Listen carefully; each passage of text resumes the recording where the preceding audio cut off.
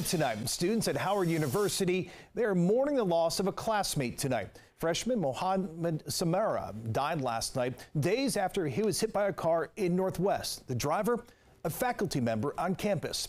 Now, before she went to breaking news, Mariel Carbone was at that scene of the crash on 6th and Fairmont Streets.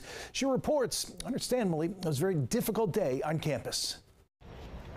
Arms locked, flowers in hand, and heads down. Students, faculty, and friends mourning the loss of a fellow bison.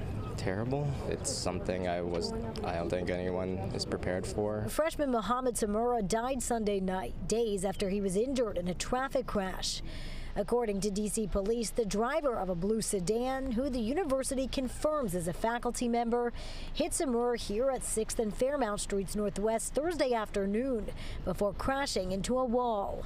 D.C. Fire and EMS posted this photo of the crash.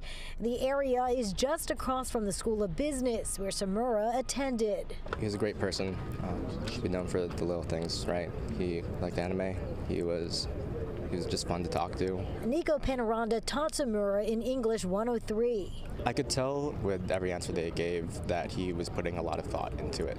He never talked just to hear himself. He was always doing so to provide something meaningful. Samura was a computer information systems major and a member of the university's esports team. Monday, with hands raised, the Howard community prayed for his family, honoring a life lost too soon. Reporting for DC News Now, I'm Mariel Carbone.